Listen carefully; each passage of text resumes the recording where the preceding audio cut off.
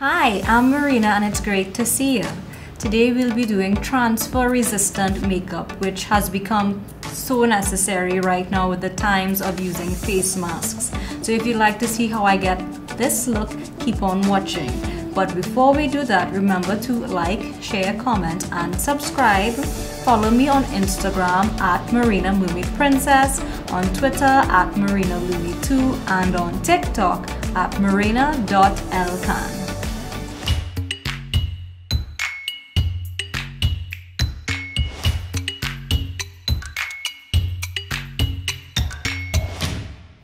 So guys, of course, with the makeup, since masks are necessary now, the most important thing is wearability with regards to transferring as little as possible. So my goal with that will be to, of course, have the makeup as stuck to my face as possible. So I'll be starting with the Milk Hydrogrip Primer.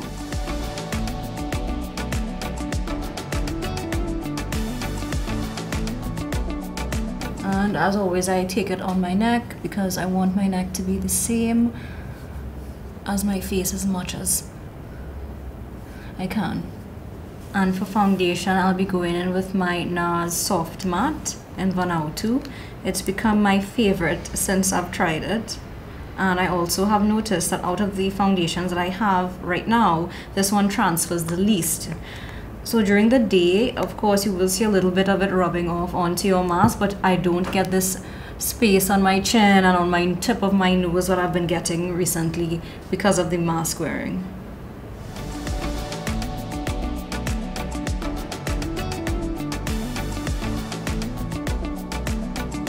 Now before the foundation has time to set, after the first layer, I give a little spritz. Setting spray works better when it's sprayed to help it stay and not transfer during and not after. And of course taking it down my neck as well. For brows today, I'll be using the Colourpop Brow Boss in the shade Dark Brown. Of course, who's brushing the brows into place.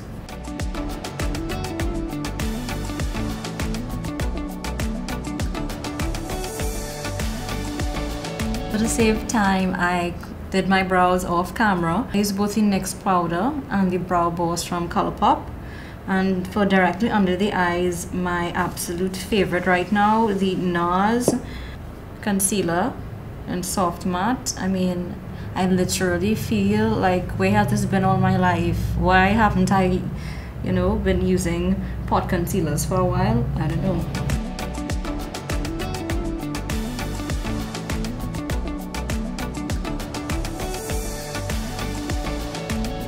So for directly under my eyes where I would like to hide a bit of dark circles, the Nars will go. And then the areas that I want to highlight, I'll be using a combination of the Fenty and Tom Ford Emotion Proof concealers. These two do not budge. And I found this combination to be very, very helpful for the areas that I want to highlight on my face, especially with the mask. Mixing it on the back of my hand and applying this, in this case, to the outer edge of my eyes.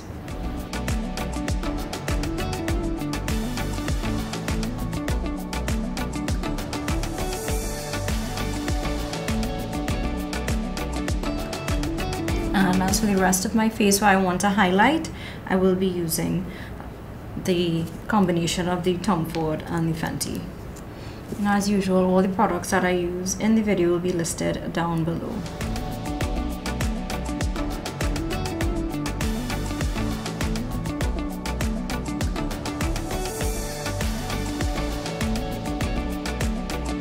I'm giving myself another spray with the Smashbox Primer Water. To set the under eyes, I'll be using the Sacha Buttercup powder in Light. And the rest of my face, of course, with the Natasha Denona Invisible HD powder. Now taking my Beauty Blender puff, I'll be dipping it into the cover what's there and pressing it into my skin.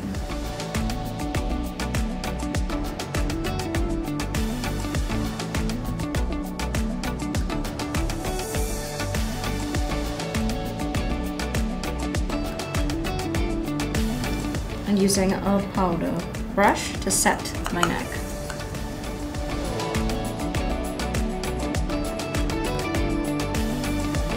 To contour, I'll be using the KVD Shade and Light, an oldie but goodie, and it's a tried and true, especially now. I've found that using more powder products along with the setting spray really helps to seal in the makeup so it doesn't come off your skin easily with the mask. To contour my cheekbones, this has been a really fun trick of mine. Recently, I've been using the Huda Beauty Body Blur brush to contour my cheekbones. It was actually a trick that was taught to me by KKW Beauty, and I've been really liking it so far. So I dip it into the contour powder and using my smaller brush to contour the rest of my face.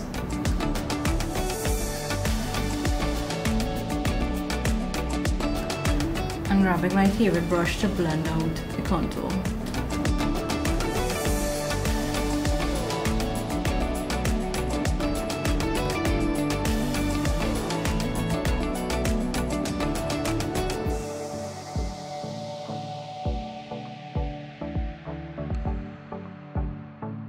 Those of you who have been watching me for a while, you all know I love to bake. Now, especially with the masks wearing, it has really been very helpful.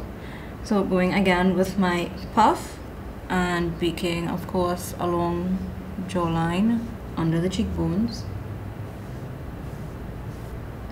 forehead, and of course pretty much anywhere that I had a lot of concealer. So for the nose and under eye area, I'll be doing a little blend of the Natasha Denona and the Sacha Buttercup Light.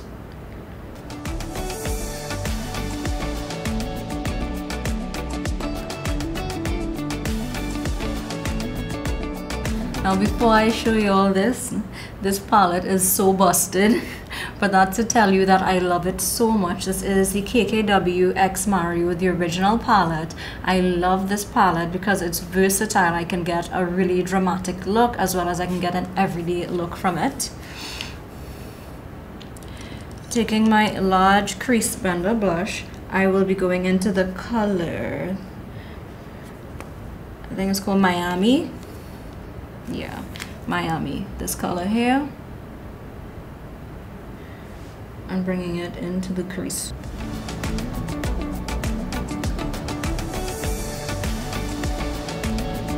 And with gentle pressure, guys, I am just giving it a little wash of color in the crease.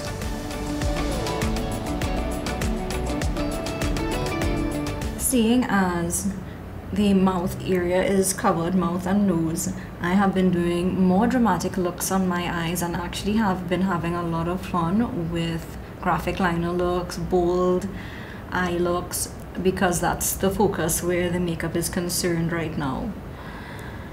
And just for fun today, we'll be going in with a fun, colorful eyeliner look. I'll be using the ABH Norvina Cake Liner, starting with the purple because it's my favorite, the electric purple.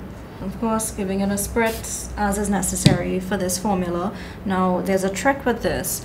I don't use it immediately when it's very wet. I wait for it to dry down a little bit and get a little more tacky, and that way I feel I get the best performance out of the formula that way. Taking my eyeliner brush, I'll be dipping it into the purple and creating a dramatic wing to start off the look.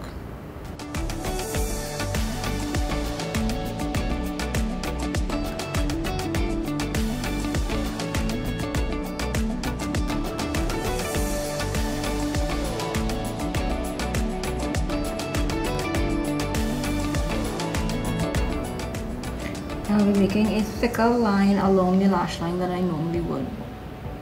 You'll see why in a moment.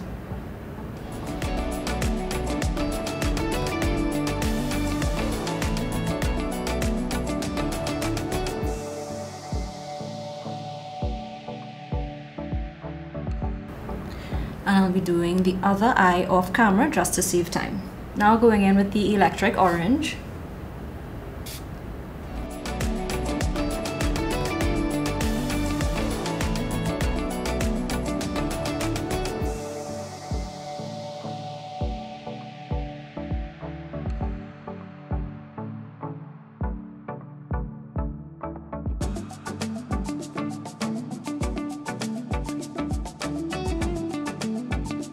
Can you all tell I wasn't breathing while I was doing that?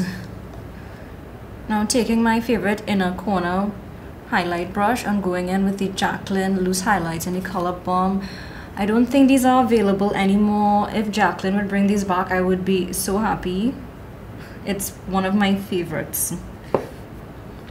And just dipping into what's left in the cover.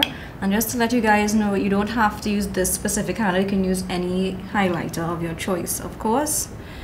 And giving it a spritz, not that it needs it, and waving it around for about 10 seconds. I'll be placing it in a ball here to make a huge bright dot, which I typically don't do anymore. Now usually I would go in with a more precise inner corner eye jewel. However, for this type of a look that I want, I needed to show up more. You'll see why in a moment. I'm doing the same thing on the other eye. Oh my god, like I said, I love this highlight. I honestly wish Jaclyn would bring this one back. If you happen to be lucky enough to have one of those, hold on to them. Now going into the white and giving it a spritz.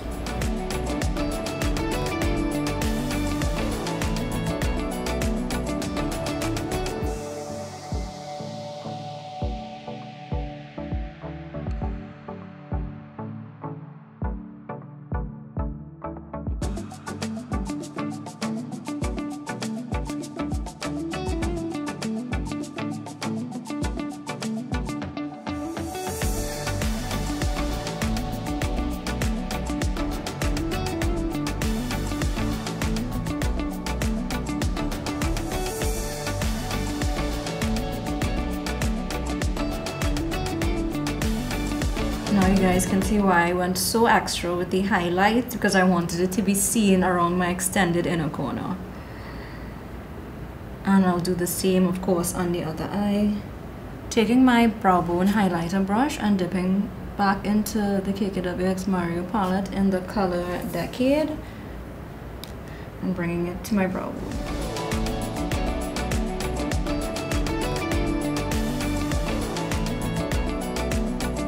Grabbing my puff again, I'll be pressing and rolling all over my skin to press in the powder that we've been baking with.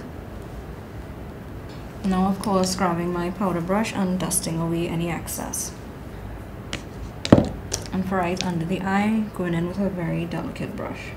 And this is the JH06.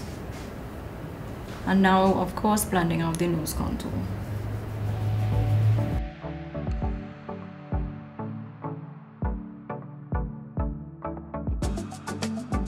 Now grabbing my beauty blender and whatever, as you can see, there's a little bit of foundation left on the underside of it, and further blending in the nose to make it a little more natural. And now going in with another spritz of the setting spray. And dabbing, of course, at any droplets. And using my, of course, tried and true favorite bronzers from Fenty, Bajan, Gyal, and Caramel Cutie to bring back color to my face. Under the cheekbones with Caramel Cutie, just because I like a little more depth there. Then going into, of course, Bajan Gyal for the rest of my face.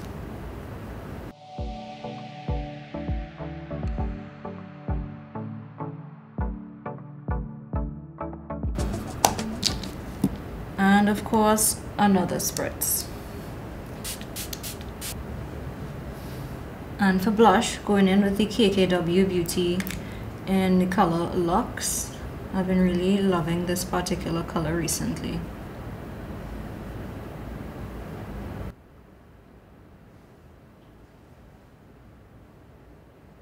And spray. So what's been helping me, as you've been seeing, is tons of spray. So I spray in between each cream product application as well as in between powder steps. Now for highlight, This particular trick, I only recently started using it to get that strobe effect that I've been seeing that I 100% love. So I squeeze the beauty blender in some tissue to get any form of dampness out of it, and taking it, I dip it into one of my cream highlights. In this case, I'll be using the cream highlight from Huda Beauty's summer palette. And this is also a trick that I learned from Huda when she did her video on how to attain glass-like skin. And dipping a side of the beauty blender into the cream product and bringing it onto my cheekbone and a little bit into the temples.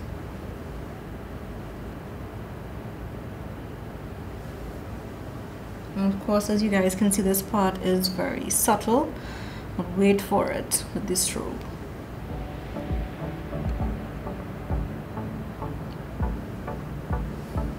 Then grabbing a densely packed fan brush just like this. This is the Jaclyn J03. So if you don't have this exact brush, you can use one similar to it, and grabbing a powder highlight. Today I'll be using Fenty Trophy Wife because I haven't used it in a while and it's still very much a favorite of mine. And very lightly, because we all know this has intense color, tapping the brush into it and pressing and swiping in circular motions just on the very high point of the cheekbone right there. Now here's what adds to the trick. Grabbing another type of highlighter brush, in this case I'll be using the JH09. I take it and I just gently blend around it so that there isn't like a streak or a spot of highlight on your face. As usual, when I'm doing light blending, I hold just the end of the brush and just do light scratching motions around. And there you have it, a strobe.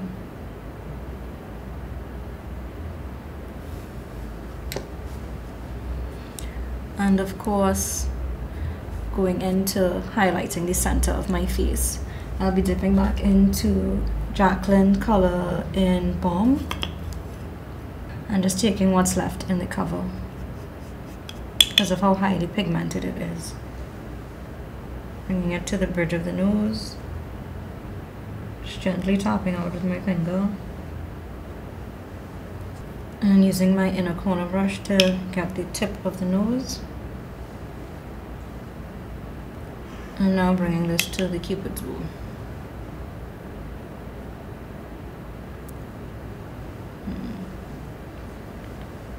And now going over the last spritz.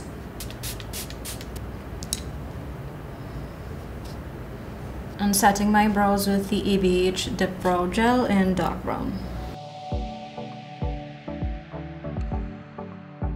Now grabbing my lash curler and giving my natural lashes a little curl before I add the mascara.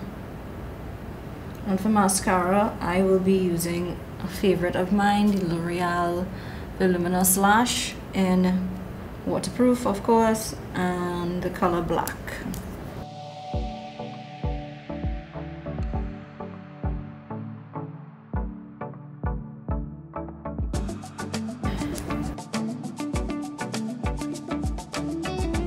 And for the bottom lashes, I'll just take the tip of the lash brush and bring it along the lower lashes.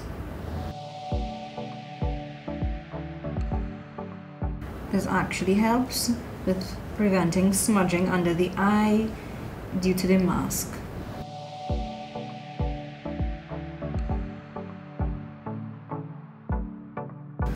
For lashes, I'm trying to decide between Body Bee lashes in Sugar Baby or Lily lashes in Miami Flare. Sugar Baby is a bit fuller than the Miamis, and I don't want to have spent all this time on this extensive eyeliner to have it blocked. So I'll be going in with the Miami Flares. And using for glue today the Huda Beauty Sticky Tacky Lash Glue.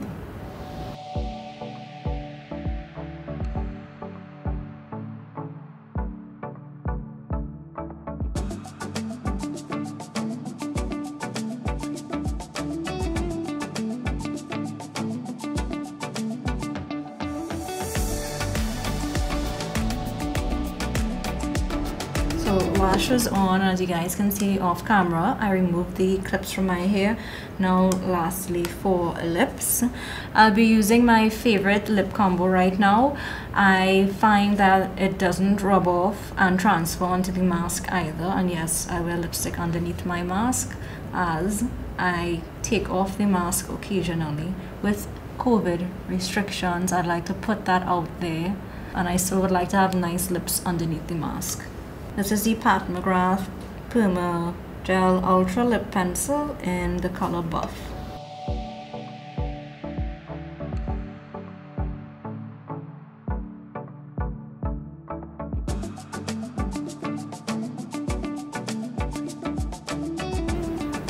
And for lipstick, I'll be going in with an Ofra long-lasting liquid lip in the color Bel Air.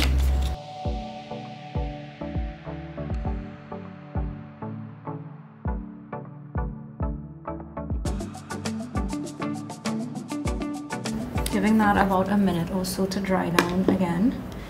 Grabbing my Jeffree Star liquid lip from the Nude Vault collection. This is the color Chrysanthemum. Just taking a little touch of it to the inside of the lip and create a nice ombre effect.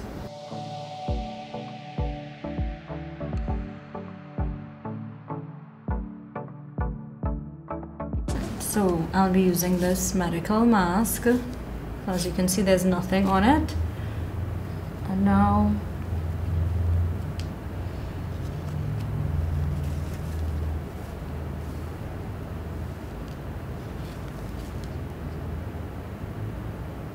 as you can see, just a tiny bit of lip, but the foundation has not let me down. No transfer.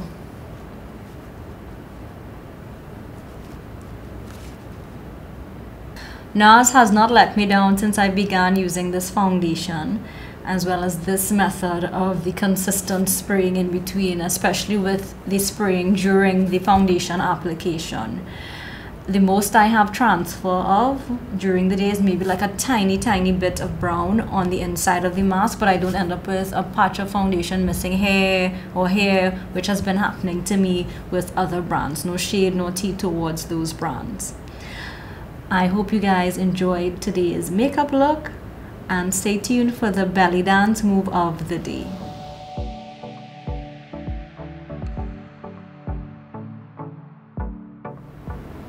Chest pops. These are a great accent move that you can add to any belly dance routine. Think about it as having a really bad case of hiccups and your chest jumping with it. Armed in second position, using your rib cage, you lift the chest and drop it. So it's lift, drop, lift, drop. These are chest pops. From the side, it looks like this, using the rib cage. Lift, drop the chest. Lift, drop the chest. In the front, chest pops. I had a lot of fun with you guys. Bye.